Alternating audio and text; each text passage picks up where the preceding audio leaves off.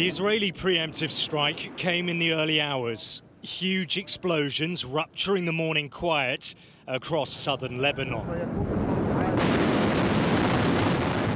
The IDF says this attack was an act of self-defense and was the result of precise intelligence that Hezbollah was about to launch a retaliatory assault following the assassination of their top commander in Beirut in late July.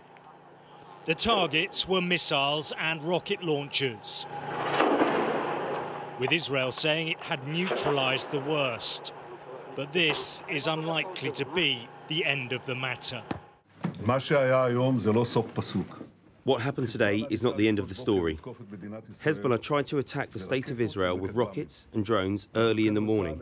We instructed the IDF to carry out a powerful preemptive strike to remove the threat. The IDF destroyed thousands of short-range rockets, and they were all intended to harm our citizens and our forces in Galilee. Hezbollah, for its part, says it did manage to launch hundreds of missiles and rockets at nearly a dozen Israeli military bases, releasing this video complete with triumphant music. In the north, families and their pets were woken to the sounds of war as the country's Iron Dome defense system blasted the fire out of the sky. For this assault, the militant group is also claiming victory. We were ready after the funeral of Commander Mohsen. Our fighters, our weapons, our plan, everything.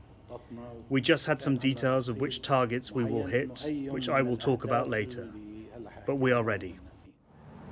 The cross-border exchange of fire has continued throughout the day, albeit at a slower pace. And as you drive through the border areas, it is unnerving.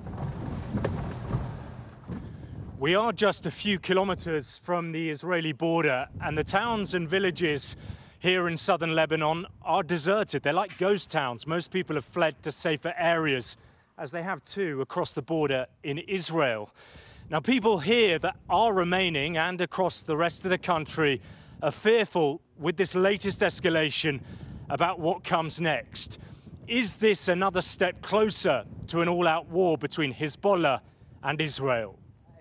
Dr. Khaled El-Hajj tells me his family have left for the safety of Beirut. He says what is unfolding now is a catastrophe. It was a horrible night. We couldn't sleep. It started around 4:45, something like this, and since that time, and we're still awake. This round of fighting does appear to be over for now, but the threat hanging over the region remains.